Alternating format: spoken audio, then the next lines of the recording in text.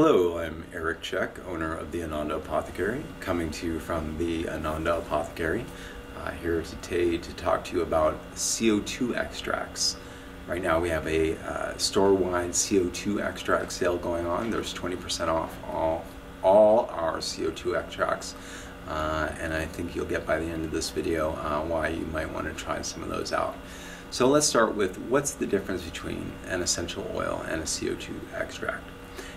It turns out, technically, the word essential oil means an oil that's been extracted only via steam distillation, hydrodistillation, using water, or cold press from the rinds of a fruit, so bergamot, lime, grapefruit, that kind of thing.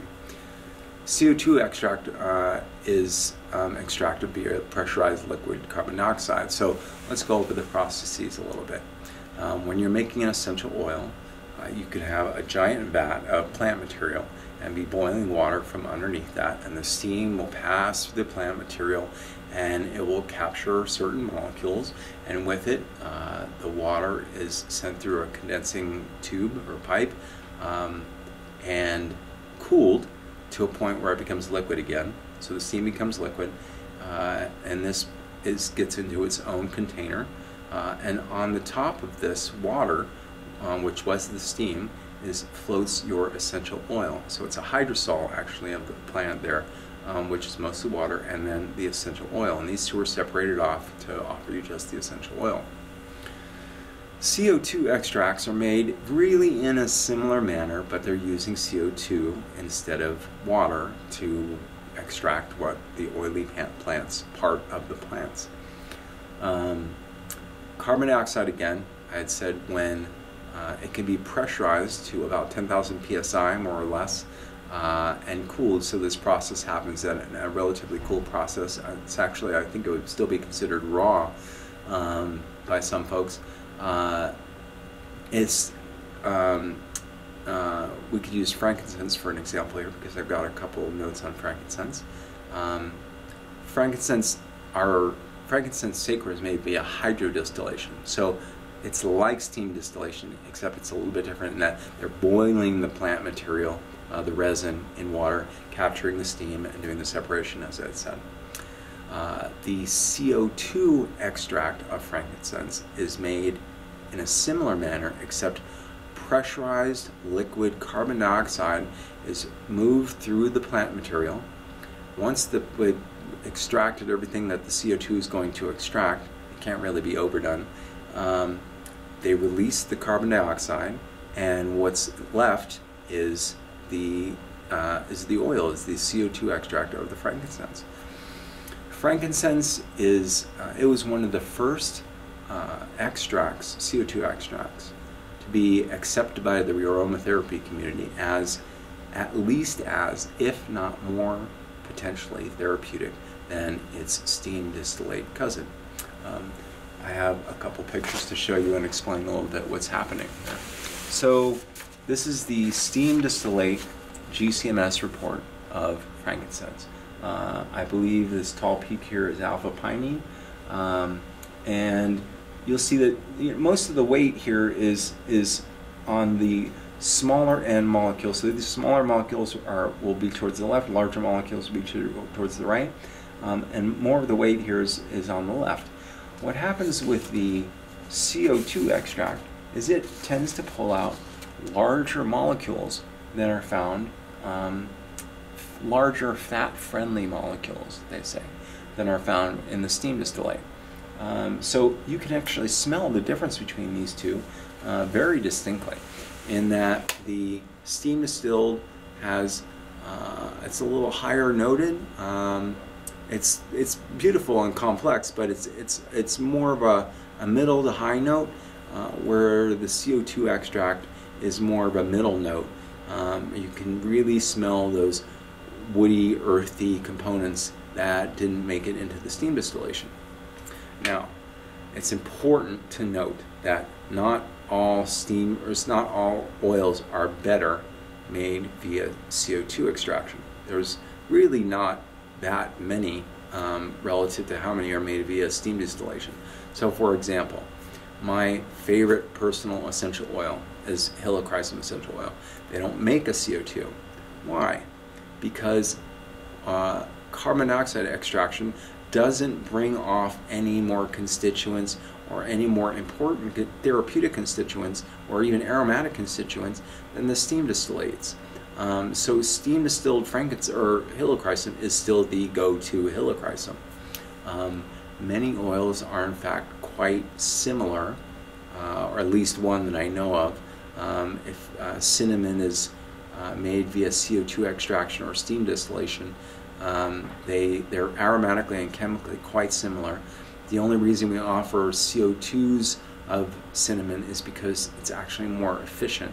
So more of the cinnamon essential oil is brought into the CO2 extract than if only using steam. So more of the oil is extracted.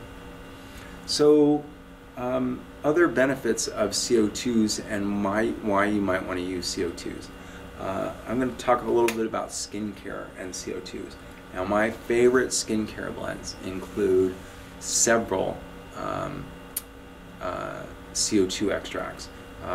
This is one, for example. Rosehip seed oil is a carrier oil, a cold pressed carrier oil, not a CO2, that was researched in the 80s for its therapeutic benefits for the skin, reducing wrinkles and fine lines. This is a rosehip total CO2. So it's the entire rosehip itself, not just the seeds, where the CO2 has been passed through and all the lipid-friendly molecules have been collected. And you can see it's much darker. It's got a much greater array of phytonutrients than just the cold pressed seed oil. And rosehip does not come in a steam distilled essential oil. All these constituents wouldn't be captured by a steam distillate, but they are by a CO2 distillate. Ginger's a lovely oil. Spice oils in general do very well from the CO2 extraction process, and that's just magnificent. It's like smelling a freshly cut open ginger root, just raw right there. And the difference being is that, again, it's bringing in a few more heavier constituents via the CO2 extraction process, and it's happening at a cold temperature too. So while the steam distilled ginger certainly has its place in aromatherapy, if you're looking to add this aroma of ginger or get some particular therapeutic values of ginger, the CO2 extract is really worth having a look at. Again, I've got the frankincense here. I discussed that a bit already.